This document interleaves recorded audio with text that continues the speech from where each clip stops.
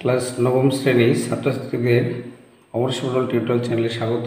আজকে দেখো রায় ও মাটির প্রশ্নবিচিত্রার থার্ড বা ফাইনাল সামেটিভ এক্সামের লাস্ট স্কুল 16 নম্বর স্কুল বিদ্যাসাগর বিদ্যাপীঠ মিদনাপুর এর সমস্ত উত্তর অবজেক্টিভ গ্রুপ এ গ্রুপ বি উত্তর করে দিচ্ছি। এরপরে প্রত্যেকটা স্কুলের অঙ্ক এবং 2 নম্বর কোশ্চেন অ্যান্সারগুলো আপলোড করব। যারা চ্যানেলে নতুন অবশ্যই চ্যানেলটি সাবস্ক্রাইব করবে যাতে পরবর্তী ভিডিওগুলো পেতে থাকো। 1 থেকে 15 স্কুল পর্যন্ত উত্তর এই ভিডিও ডেসক্রিপশন বক্সে দেবে, যে লিঙ্ক দেওয়া থাকবে class 9 physical science third summative, সেখানে ক্লিক করলে পেয়ে যাবে। তো প্রথম প্রশ্ন, 1 মাইক্রন সমান এক্স ন্যানোমিটার হলে এক্স এর মান কত হবে? 10⁹, 10⁶, 10⁵, 10⁻⁶। এর উত্তর হবে 1 মাইক্রন মানে হচ্ছে 1000 ন্যানোমিটার, 1000 মানে 10⁻3, তাহলে এটা সি দাগ। শুধু মনে রাখবে 1 মাইক্রন সমান হচ্ছে 1000 ন্যানোমিটার, ঠিক আছে। এবার দেখো দুটি তরলের ঘনত্ব দেওয়া আছে যথাক্রমে D1 ও D2। তরল দুটিকে সমভাবে, এটা ভুল দেওয়া আছে, এটা হচ্ছে সমভরে হবে, সমভরে মিশ্রিত করলে মিশ্রণের ঘনত্ব কত হবে? এটা অঙ্ক আমি করে দেখাচ্ছি। ধরো দুটি সমভরে মিশ্রিত করলে কি হবে? যেহেতু তরল দুটি সমান ভর, তাহলে ধরি পদার্থ দুটির ভর সমান হচ্ছে স্মল এম। তাহলে যেটা ঘনত্ব D1 দেওয়া আছে, তাহলে ডি পদার্থের আয়তন কি হবে? ডি পদার্থের আয়তন হচ্ছে ভর বাই ঘনত্ব m/d1। একইভাবে D2 পদার্থের আয়তন হচ্ছে m/d2, মানে ভর বাই ঘনত্ব, তাহলে আয়তন বেরিয়ে যাচ্ছে। মিশ্রণের মোট ভর কত হবে? মোট ভর হচ্ছে দুটো m যোগ হয়ে যাবে, তাহলে 2m। আবার মিশ্রণের মোট আয়তন বেরোবে m/d1 প্লাস m/d2। এবার এই দুটো যদি m কমন নিই, তাহলে 1/d1 প্লাস 1/d2, তাহলে লসাগু হবে d2 প্লাস d1। আমি সাজিয়ে লিখলাম একবারে, এটা d1 d2 হবে। এবার মিশ্রণের ঘনত্ব, অতএব মিশ্রণের ঘনত্ব সমান মিশ্রণের ভর বাই মিশ্রণের আয়তন, তাহলে ভর হচ্ছে 2m আর নিচে হচ্ছে m into d1 plus d2 by d1 d2। mm কেটে গেল, এই d1 d2 উপরে উঠবে, তাহলে 2d1 d2 by d1 plus d2। আশা করি সবাই বুঝতে পেরেছে। তো দেখো তাহলে যে অপশান আছে প্রথমটাই হবে এ দাগ 2d1 d2 by d1 plus d2। একটি বস্তুর সরণ ডি অতিক্রান্ত দূরত্ব এস হলে কোনটি হবে? ধরো একটা বস্তু যদি এখান থেকে শুরু করে সে যদি আবার এখানেই ফিরে আসে, তাহলে সরণ শূন্য, কিন্তু দূরত্ব তো অতিক্রম করছে, তার মানে দূরত্ব যেটা এস সেটা কখনো সরণের থেকে বেশি হতে পারে, কখনো সমান হতে পারে। S greater than equal to D. মৌলের সক্রিয় ধর্ম কোনটি? ভর সংখ্যা, পরমাণু ক্রমাঙ্ক, কক্ষপথের সংখ্যা, কোনটি নয়? এটি উত্তর হবে পরমাণু ক্রমাঙ্ক, কারণ পরমাণু ক্রমাঙ্কের উপর ইলেকট্রনিক বিন্যাস নির্ভর করে, আর ইলেকট্রনিক বিন্যাসের উপর সেই মৌলটি ধাতু কি অধাতু কি ধাতুকল্প হবে সেটা আমরা বের করতে পারি। ক্ষমতার মাত্রিক সংকেত কি? ক্ষমতার মাত্রিক সংকেত, ক্ষমতার সমান লেখা যায় কার্য বাই সময়, তাহলে কার্য বাই সময়। আবার কার্য সমান হচ্ছে বল ইন্টু সরণ বাই সময়। তাহলে যদি মান বসে দিই, বলের একক হচ্ছে ml t⁻², সরণ হচ্ছে l, বাই টি, তাহলে এটা চলে আসবে, থার্ড ব্র্যাকেট দাও, তাহলে M L square T to the পাওয়ার -3, দেখতে পাচ্ছ তোমরা এল এল গুণ করে এল স্কোয়ার টি টু দি পাওয়ার -2 এর উপরে উঠলে -1 যোগ হয়ে হবে M L square T to the power -3। M L square B দেখা হবে অ্যান্সার। 256 হার্টজ কম্পাঙ্কের সমমেল কোনটি?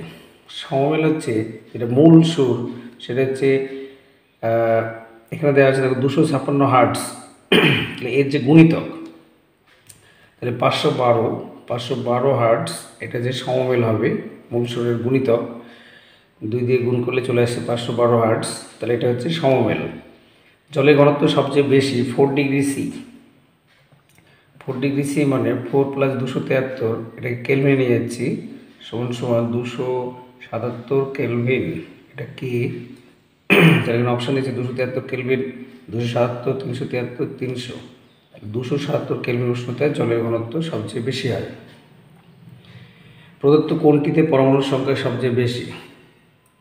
এটা অঙ্ক করে দেখতে হবে যে 18 গ্রাম H2, 18 গ্রাম O2, 18 গ্রাম CO2, 18 গ্রাম মিথেন। তাহলে প্রথম হচ্ছে আমি যদি 18 গ্রাম H2-তে অণুর সংখ্যা, যদি জলের আণবিক ভর কত? জলের গ্রাম আণবিক ভর হচ্ছে 18, তাহলে 18 গ্রামের মধ্যে পদার্থের ভর বা আণবিক ভর এটাও 18 ইন্টু অ্যাভোগাড্রোর সংখ্যা Na লিখলাম, অ্যাভোগাড্রো নম্বর, এটা কেটে গিয়ে হলো Na। পরেরটা দিয়েছে 18 গ্রাম অক্সিজেন, 18 গ্রাম অক্সিজেন, 18 গ্রাম CO2, তাহলে 18 গ্রাম অক্সিজেনে অণুর সংখ্যা কত হবে? তাহলে 18 বাই অক্সিজেন আণবিক ভর কত? এক একটার জন্য 16, তাহলে 2 × 16 32 বাই Na, 2 দিয়ে কাটলে এটা হবে 9, এটা হচ্ছে 16, তারপরে 9/16 A। 18 গ্রাম CO2-তে অণুর সংখ্যা কত হবে?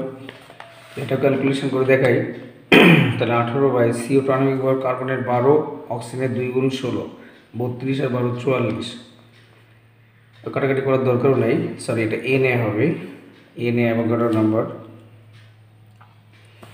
আর হচ্ছে 18 গ্রাম মিথেন CH4-তে অণুর সংখ্যা, তাহলে মিথেনের আণবিক ভর কত? কার্বনের হচ্ছে 12, হাইড্রোজেনের হচ্ছে 1, তাহলে 4 × 1, 4 আর 12 16,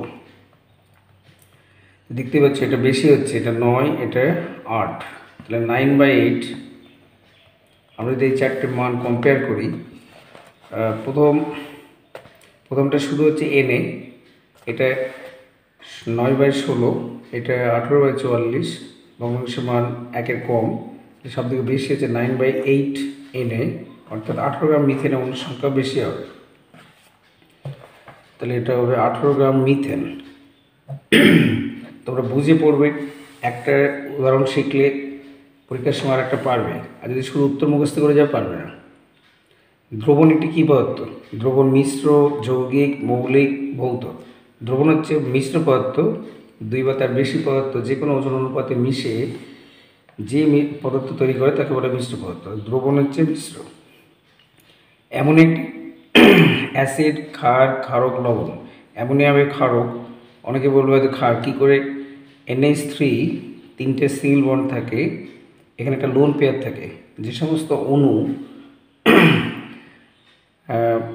সেন্টার, ধরো অণুর, এটা অ্যামোনিয়া অণুর নাইট্রোজেনের যে সেন্টার অ্যাটম, কেন্দ্রীয় পরমাণু, যেহেতু দুটো লোন ডোনেট করতে পারে তাদের বলা হয় ক্ষারক, ঠিক আছে? মানুষের রক্তের পিএইচ সাধারণত 7.36 থেকে 7.42 হয়, তো এখানে যে ভ্যালু দেওয়া আছে, একটা 7, 7-এর বেশি, 7-এর কম, 0, তাহলে > 7। মানুষের রক্তের পিএইচ হচ্ছে 7.36 থেকে 7.42। পেট্রোলের সঙ্গে জলের মিশ্রণে দুটি উপাদানকে পৃথক করা যাবে কোন পদ্ধতিতে? পাতন, আংশিক পাতন, পৃথক করে ফানেল, সবগুলি। পেট্রোল এবং জল যেহেতু মেশে না, দুটি অমসৃণীয় দ্রবণকে পৃথক করা যায় বিএজি ফানেল বা পৃথককরণ ফানেলের সাহায্যে। ফ্লুরাইডযুক্ত দূষণজনিত রোগের নাম কি? ব্ল্যাক ফুট হচ্ছে আর্সেনিক জনিত ফ্লোরোসিস, এটা হচ্ছে ফ্লোরাইড গঠিত জল পান করলে দীর্ঘদিন ধরে ফ্লোরাইডযুক্ত জল পান করলে ফ্লোরোসিস রোগ হয়। আর্সেনিকোসিস হচ্ছে আর্সেনিক থেকে হয়। আর সিলিকোসিস হচ্ছে যারা ওই বিড়ি বাদে কলকারখানাতে কাজ করে তাদের ক্ষেত্রে হয়। শূন্যস্থান পূরণ করো। তড়িৎ প্রবাহমাত্রা কী রাশি? এটি হবে স্কেলার। কেন স্কেলার রাশি? মনে রাখবে যে তড়িৎ প্রবাহমাত্রার মান অভিমুখ উভয়ই আছে, কিন্তু তড়িৎ প্রবাহমাত্রার যে যোগ, এই যোগ ভেক্টর পদ্ধতিতে হয় না। মানে ভেক্টর যোগের নিয়ম অনুসারে তড়িৎ প্রবাহমাত্রা যোগ হয় না। ভেক্টর যোগের নিয়ম অনুসারে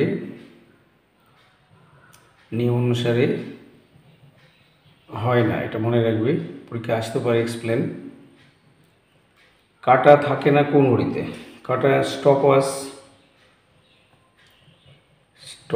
ওয়াচ। সন্ধিবেগ অতিক্রম করলে কোনো প্রবাহের গতি ড্যাশ হয়, এটা হবে অশান্ত। ড্যাশ সংখ্যাকে পারমাণবিক সংখ্যা বলা হয়, মনে রাখবে এটা প্রোটন সংখ্যা। কোনো পরমাণুর নিউক্লিয়াসের মধ্যে যতগুলি প্রোটন সংখ্যা থাকে তাকে বলা হয় পারমাণবিক সংখ্যা। এনটিপিতে 1 গ্রাম অণু গ্যাসের আয়তন কত? 22.4 লিটার। যে কোনো গ্যাসের 1 গ্রাম অণু গ্যাসের আয়তন হচ্ছে 22.4 লিটার। পরের প্রশ্ন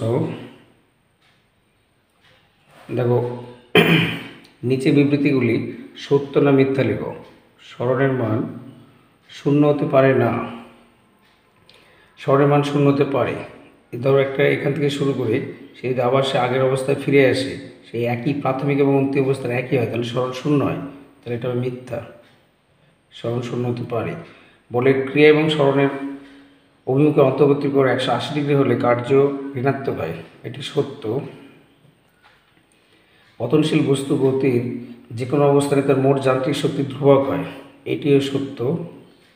লিনতাপ বস্তুর উষ্ণতার পরিবর্তন ঘটে, অবস্থার পরিবর্তন নয়, এটি মিথ্যা। লিনতাপ হচ্ছে যে তাপ শুধুমাত্র পদার্থের অবস্থারই পরিবর্তন ঘটায়, উষ্ণতা অপরিবর্তিত রেখে করা হয়। ধরো 0 ডিগ্রি সি উষ্ণতায় 80 ক্যালোরি তাপ যদি 1 গ্রাম বরফে দেওয়া হয়, তাহলে 0 ডিগ্রি সি উষ্ণতায় 1 গ্রাম জলে পরিণত হবে। অর্থাৎ তার অবস্থার পরিবর্তন হচ্ছে, স্টেট অফ ম্যাটার চেঞ্জ হয়। জলের আপেক্ষিক তাপ সবচেয়ে বেশি, এখানে লেখা আছে কম, তাহলে এটা হবে মিথ্যা। দ্রাব্যতার সংজ্ঞাতে উষ্ণতা উল্লেখ আবশ্যক, এটা হবে সত্য, কারণ উষ্ণতার পরিবর্তনে যে কোনো পদার্থের দ্রাব্যতা পরিবর্তিত হয়। যেমন সোডিয়াম ক্লোরাইডের দ্রাব্যতা উষ্ণতা বৃদ্ধিতে একই থাকে, যেমন পটাশিয়াম নাইট্রেটের দ্রাব্যতা উষ্ণতা বৃদ্ধিতে বেড়ে যায়, আবার কলিচনের দ্রাব্যতা উষ্ণতা বৃদ্ধিতে কমে যায়। H3PO2 এর ক্ষারকারিতা 1, এটা সত্য। কী করে হচ্ছে দেখো, পি এখানে ডবল বন্ড, একটা ওর সাথে এইচ থাকে, একটা এখানে এইচ, একটা এইচ। দেখতে পাচ্ছ যে এখানে ওর সাথে কটা হাইড্রোজেন যুক্ত আছে? একটা। তাহলে একটা হাইড্রোজেন এইচ প্লাস আয়ন তৈরি করে, তার ক্ষারকারিতা কত হবে? 1 হবে। 1 নিউটন এবং 1 মেগাটনের মধ্যে কোনটির মান বেশি? মনে রাখবে 1 নিউটন মানে হচ্ছে 10⁵ ডাইন, আর 1 মেগাডাইন এখানে দিয়েছে মেগাডাইন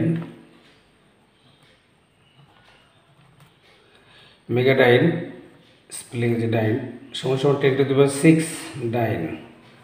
তাহলে কোনটা বেশি? 10⁶। তাহলে উত্তর হবে 1 মেগাডাইনের মান বেশি। পুকুরে ঢিল ফেললে জলে যে তরঙ্গ সৃষ্টি হয় অনুদৈর্ঘ্য না তির্যক? এটা হবে তির্যক তরঙ্গ সৃষ্টি হয়। সেতার, গিটার, বেহালা প্রভৃতি বাদ্যযন্ত্র একসঙ্গে বাজলেও প্রতিটি বাদ্যযন্ত্রের আওয়াজ পৃথকভাবে চেনা যায়, এটা কারণ কি? শব্দের প্রাবল্য।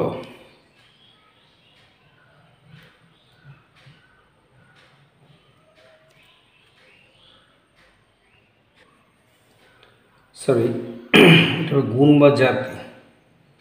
গুণ বা জাতির উপর নির্ভর করে। পরের কোশ্চেন দেখো, H2SO4 এর আণবিক ভর কত?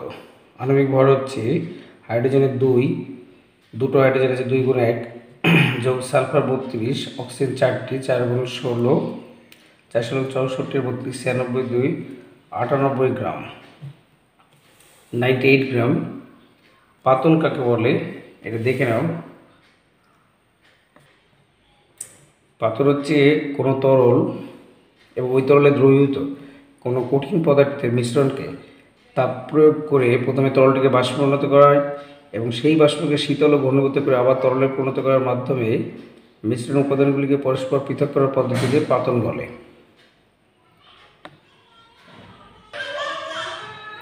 পরের প্রশ্ন দেখো, জলে স্থায়ী ক্ষারতা সৃষ্টিকারী একটি লবণ calcium sulphate, magnesium sulphate, iron sulphate, এছাড়াও ক্যালসিয়াম ক্লোরাইড, ম্যাগনেসিয়াম ক্লোরাইড বা আয়রন ক্লোরাইড হতে পারে।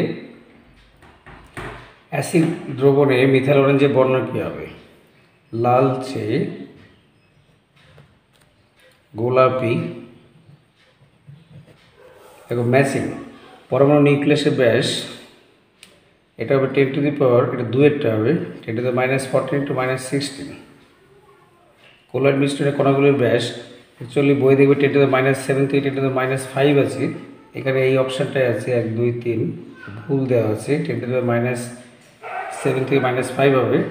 পেট্রোলিয়াম থেকে গ্যাসোলিন এটা হচ্ছে 343 থেকে 473 কেলভিন, এটা 4-এরটা। আর জলের ব্যতিক্রান্ত প্রসারণ 273 0 ডিগ্রি থেকে 4 ডিগ্রি সি, এটা একটি। ভিডিওটি ভালো লাগলে অবশ্যই লাইক এবং বন্ধুদের শেয়ার করবে এবং এই ভিডিওর শেষে দেখো ডেসক্রিপশন বক্সে 1 থেকে 15টি স্কুল উত্তর করে দেওয়া আছে, তোমরা ওখান থেকে দেখে নেবে এবং তোমরা কোন স্কুল থেকে ভিডিওটি দেখছো কমেন্ট বক্সে লিখলে ভালো লাগবে। সকলে ভালো থেকো, থ্যাংক ইউ।